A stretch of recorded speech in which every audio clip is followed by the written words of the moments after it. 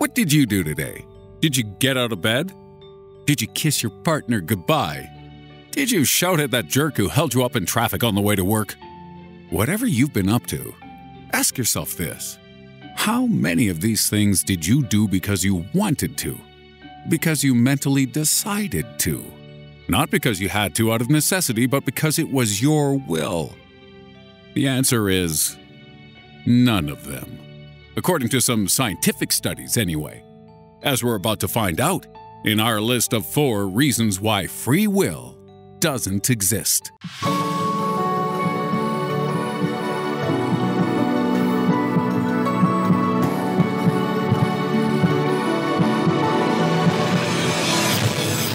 At number 4, it's a trick. The most obvious place to look for evidence of free will is, of course, the brain.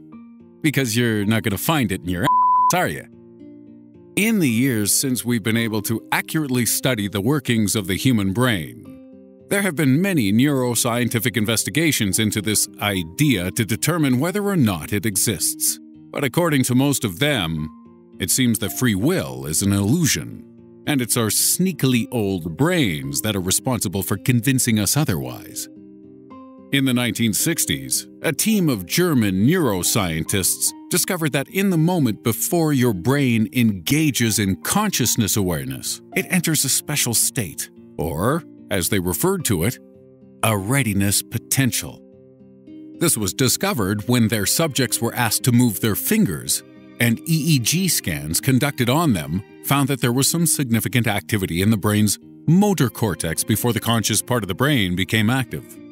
This work was built on by Benjamin Libet in the 1980s, and he too found that the human mind prepares itself to act before the conscious decision-making part is aware, 0.35 seconds before to be precise.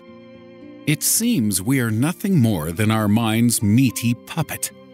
And recent fMRI scanning technology has shown this readiness potential to be even more influential than ever thought possible. Periods of up to 10 seconds have now been noted between subconscious levels of the brain making a decision and your conscious levels doing something about it.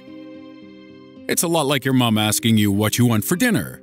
You may think you've got a choice, but this choice is an illusion, and there are only predetermined options available for you to choose from. It's mac and cheese again, kid.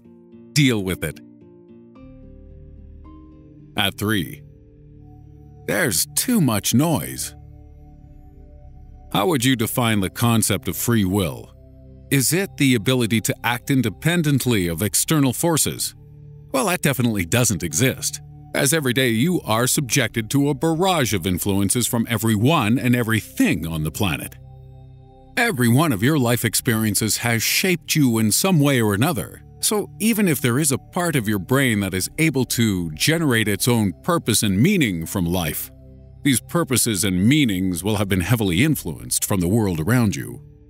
For a start, think of all the various psychological manipulation techniques we've covered on this channel before. Confirmation bias that makes you seek out information which confirms your beliefs. Anchoring bias that gives undue precedence to the first piece of information you receive. Then there's distinction bias, repetition bias, the difference principle. There are so many ways to manipulate the human mind, and so many people consciously and subconsciously using these techniques every day, that there's very little room left for free will to have any influence on your behaviors at all. But if we are being influenced every day by other people's actions, then surely we're guilty of doing this too. So, is this not a form of free will? Not really. Many of these cognitive biases are psychological tricks played on us by our own brains in order to make us feel better.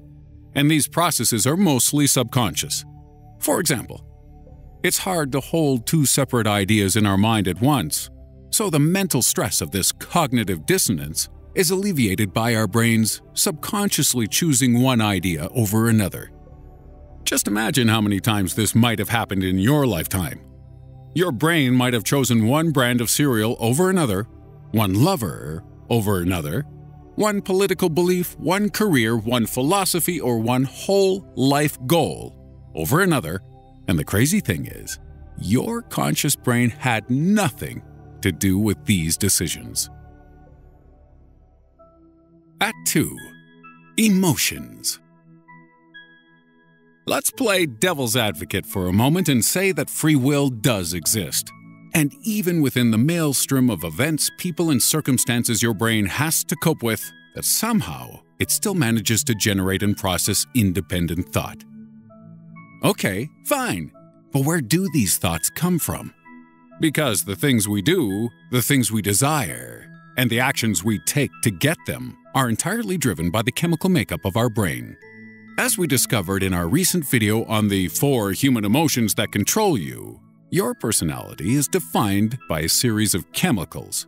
Chemicals that generate fear, anger, happiness, and sadness in certain regions of the brain. Regions which in turn determine your approach to individual situations. How you act and react is how we define your personality. And this unique identity is apparently where free will is derived from. However, the levels of your brain's chemicals can be manipulated. So how can free will exist when our minds are so easy to control and subdue? And since we know that your brain's chemical makeup can also be heavily influenced by your genetics, this means that you're also living a life whose direction has been partially decided by things that happened before you were even born. And this would be true even if you were transplanted onto another planet light years away, because your lifetime's desires and goals have been determined already by your genetics. So if that is all that free will is, just a random assortment of chemicals and gray matter, then surely what we perceive as conscious intentions and thoughts are merely a series of outdated evolutionary responses to the world around us. The only will our brains have isn't free, it's the will to survive, to fight, to feed, and to fornicate so that we and our species may continue. That's not free will. That's just getting by. Of course, your view of this point may be different if you believe that human beings possess some sense of self beyond what we've observed in the brain. There's no evidence for anything like a soul or other form of human essence existing, but if it did, it seems that this would be the only way human free will could possibly exist, until we discover human souls are manipulated by dark matter, or toasters, or something. And at number 1. We haven't evolved. If free will doesn't exist, then why do we humans have consciousness at all if we're nothing but slaves to our biological makeup? Why haven't we just evolved into zombies who shuffle around existing and nothing else?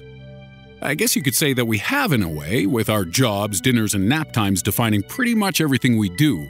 But over time, humans have broken the cycle and begun to think outside of our basic needs, enjoying non-essential pastimes such as stamp collecting, line dancing, and sharing of dark memes.